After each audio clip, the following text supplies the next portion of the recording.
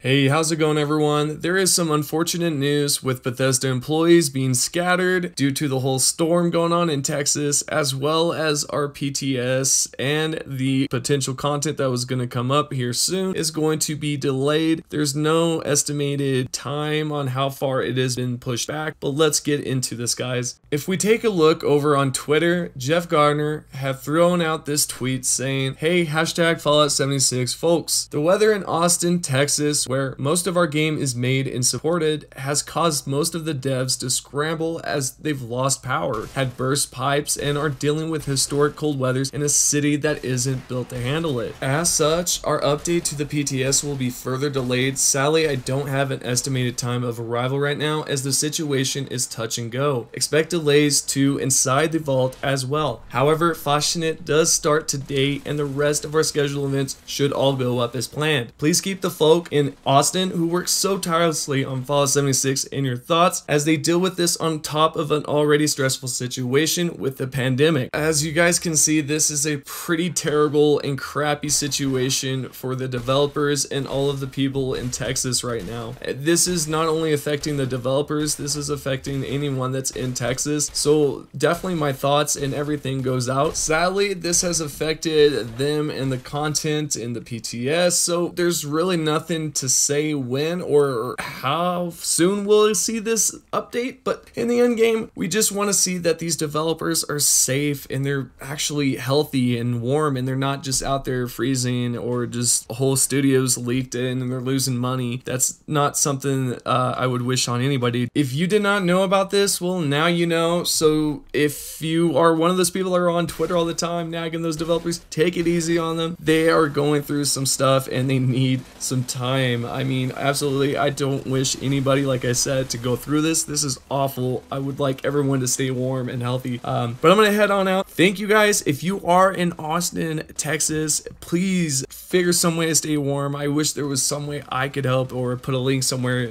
That would be great, but I don't know if there is any. But thank you and take care, guys. Peace.